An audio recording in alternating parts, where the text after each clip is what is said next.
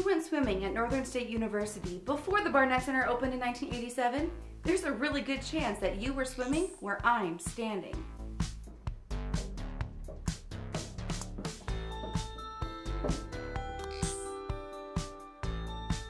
The original Northern State swimming pool was built in Spafford Hall in the 1920s.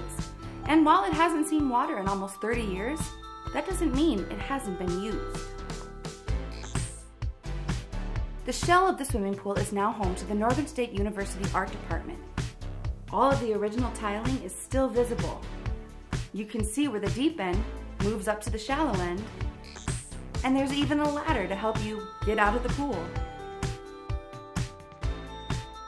Get more history on the Spafford Hall swimming pool and hear comments of two former swimmers who remember the pool quite fondly with our story online at aberdeennews.com.